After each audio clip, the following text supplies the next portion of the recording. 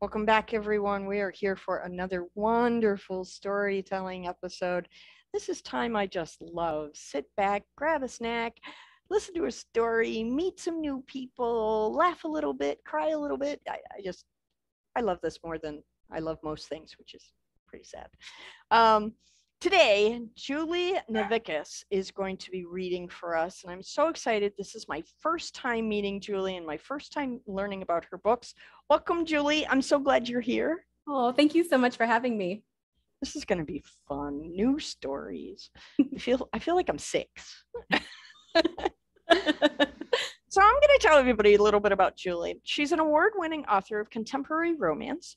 She has a keen ability to weave heart-wrenching, second-chance love stories through relatable characters and humility, humor, and heroism. She has become a much-anticipated new author with Inkspell Publishing. We love our friends at Inkspell. When not writing, she spends her time serving as the executive director of the Writing Champions Project, a global writing community. She is also the public relations manager with Burning Soul Press and an award-winning instructor in the School of Communication at Illinois State University, where she teaches coursework in writing for public relations, magazine production and design, and public speaking. And she calls me busy. She is a mom to 3 children, Lillian, Colton, and Brady, and has been happily married to her high school sweetheart, Tommy, for 10 years. Congratulations on that achievement. That's pretty cool. Well, thank you. Lovely. So today you're going to be reading from your newly released I Love You Yesterday, which is a contemporary romance. Joshua Templeton married the wrong woman. Tess Browning was never meant to be his wife. He never should have said I do, but she's also never should have slept with the neighbor. When divorce shatters the illusion of perfection, Josh reels from the mistakes he's made, retreating into the past to determine where it all went wrong. But when an old letter from a long-lost high school sweetheart, Mavis Benson, reappears, the real search for answers begins. 10 years before, Mavis vanished from his life. The desire to finally learn the truth ignites a fire in Josh, and her memory catapults him on a journey to uncover the mystery behind why she left. But one thing is certain, the last place he ever expected to find her was in his brother's bed. Dun, dun, dun. I'm sorry, the music just felt like it needed to be there. 100%. I am super excited to hear this story, and I'm sure that I'm going to be adding it to my TBR list.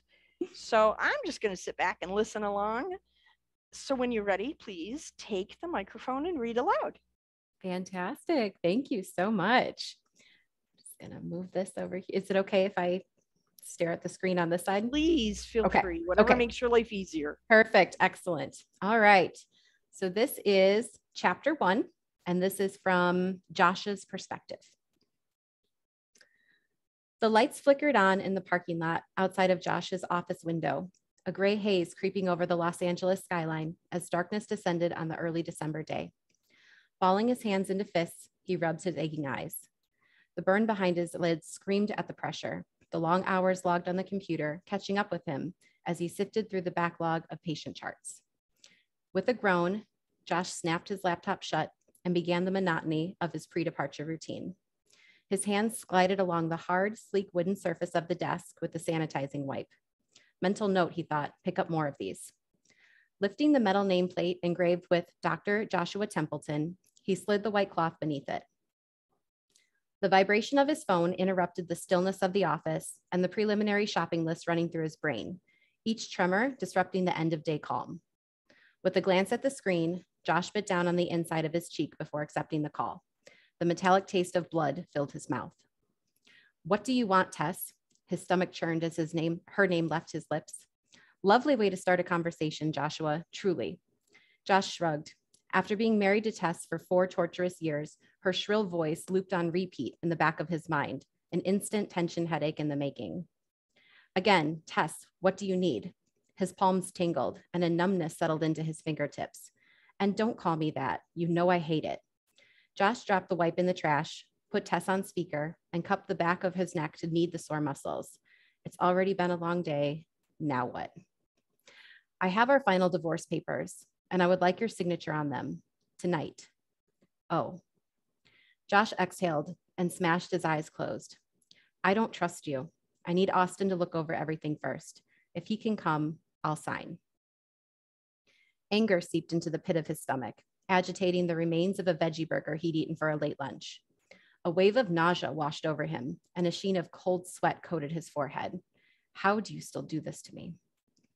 Well, text me. I'm in the neighborhood, she snickered and ended the call.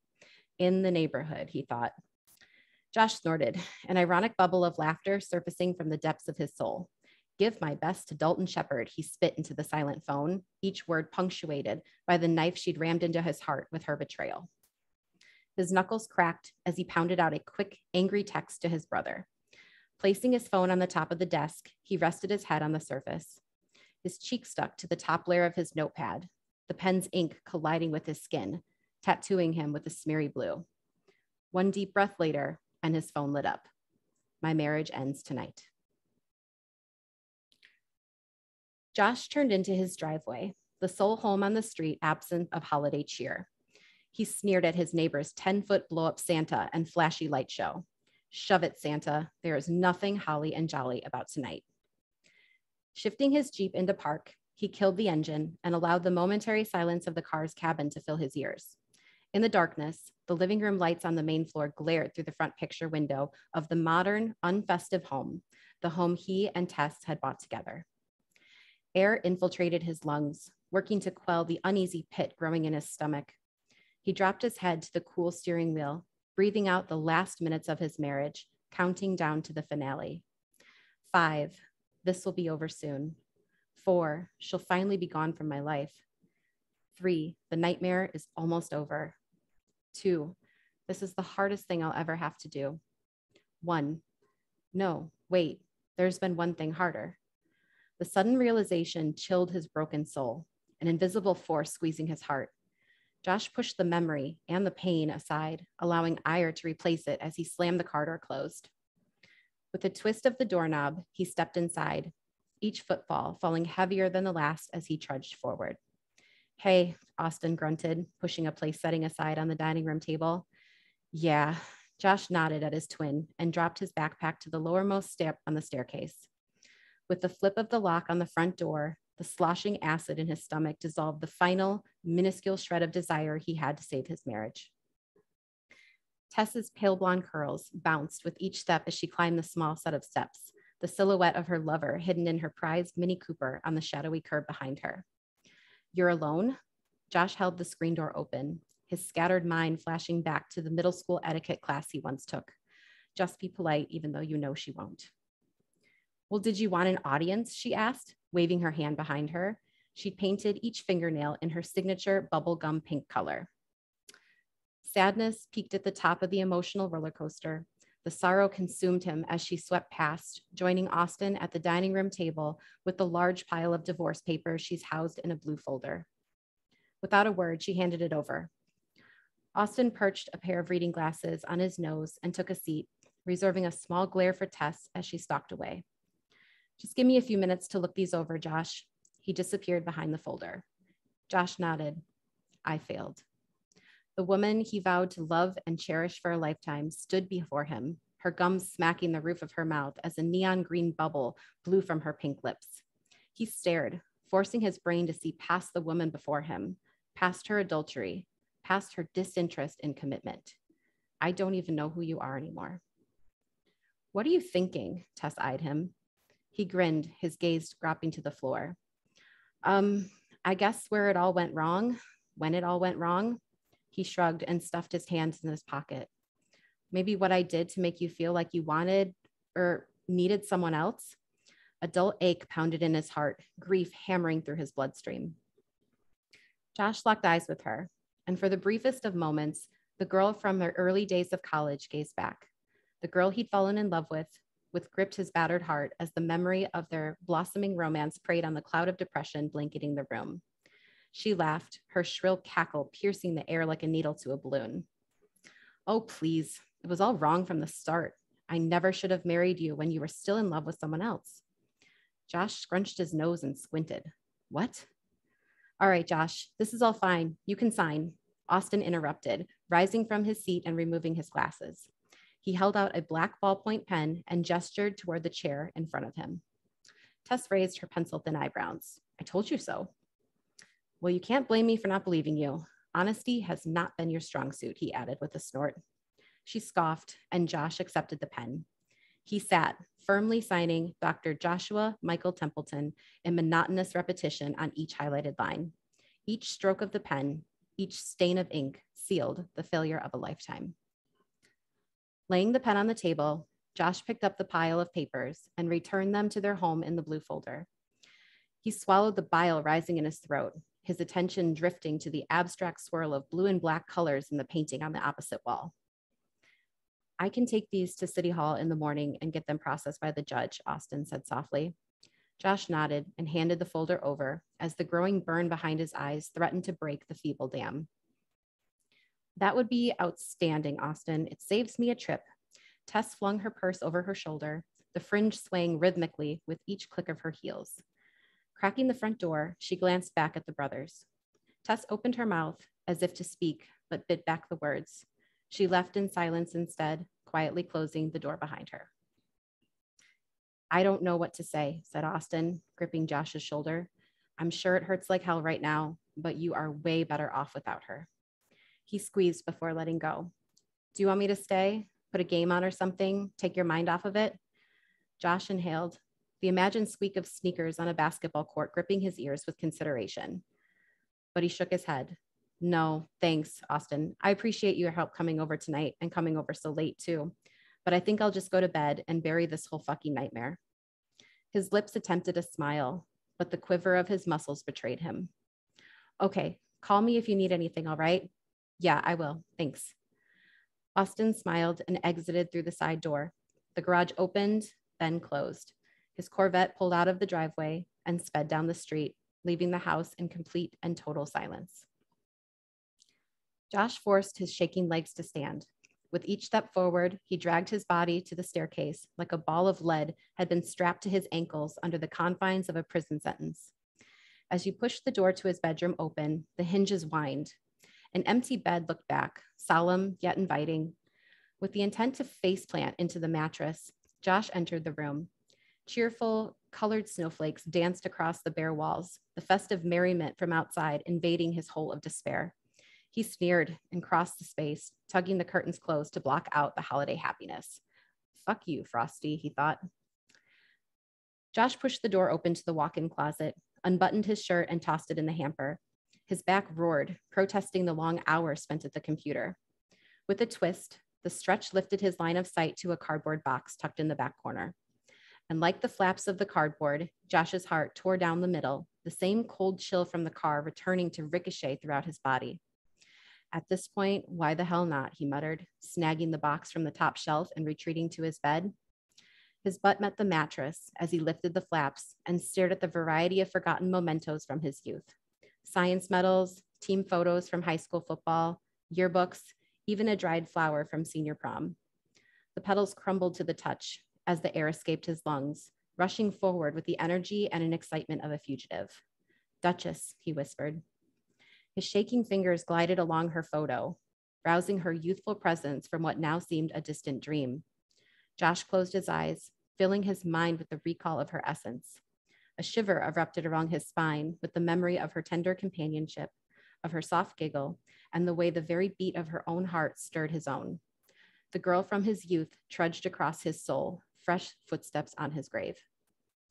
Her cascade of long, dark curls met her shoulders in the photograph, flowing wildly about like ivy on a trellis, and her big, striking green eyes smiled back at him, full of secrets, full of mystery.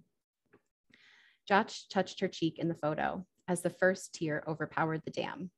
It's too much. It's all too fucking much.